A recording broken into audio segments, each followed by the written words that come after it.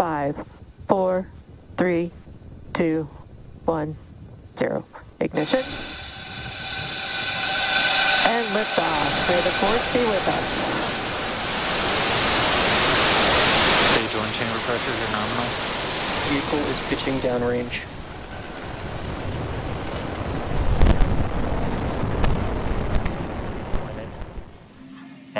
Once the satellites have separated from the spacecraft, they will continue on with the rest of their mission, ultimately ending up in an operational orbit about 550 kilometers above the Earth.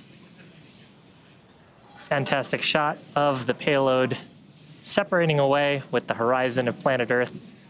So shortly from here, the Starlink satellites will deploy their solar arrays, and then over the next few days and weeks, they'll use their onboard ion thrusters to make their way into an operational orbit